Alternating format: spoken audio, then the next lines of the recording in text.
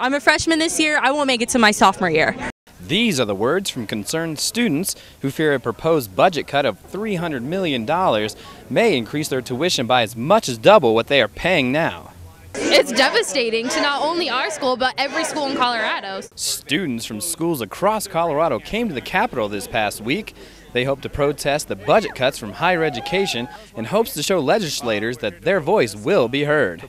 We want to speak out against the fact that whenever cuts come down the loop, higher education is always the first place they turn, and that's not right. Now I see the sign back here that says, WTF, where's our funding? And I'm going to tell you, OMG, Pinnacle has it. Lawmakers are trying to take $500 million from the reserves of the workers' compensation insurer Pinnacle Insurance. But Pinnacle isn't ready to hand it over.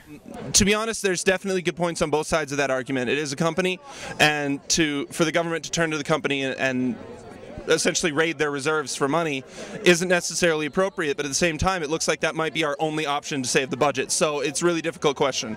Students will continue to protest, and legislators will try to find ways to avoid more cuts to higher ed, but until then the message is clear.